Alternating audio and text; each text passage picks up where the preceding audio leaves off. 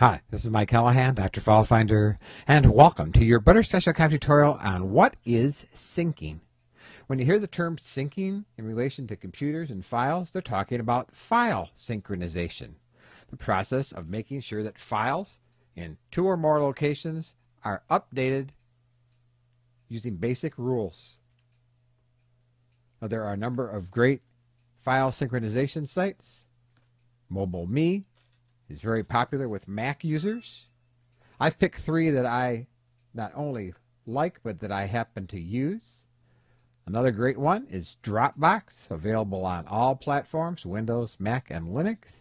And another one is SugarSync and Backup.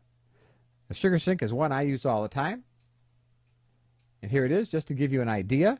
I have these folders on this computer that I'm currently on, my wife's computer, my Mac, and several other virtual machines.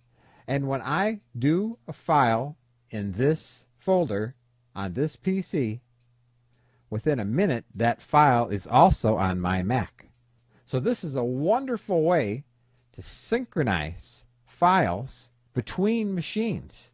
In a sense, synchronizing the files from my Camtasia files folder is a way of backing up the files, because now all of these files are also on my Mac. So in a way, synchronizing files to another location or to another computer or multiple computers is a good way to back up, because you have alternative copies. If this PC crashes right now, I have copies of all these important files over on my Mac. So syncing stands for file synchronization. It's a great way to keep multiple copies of files in multiple places, and in a way to back things up as well. And that's all there is to it.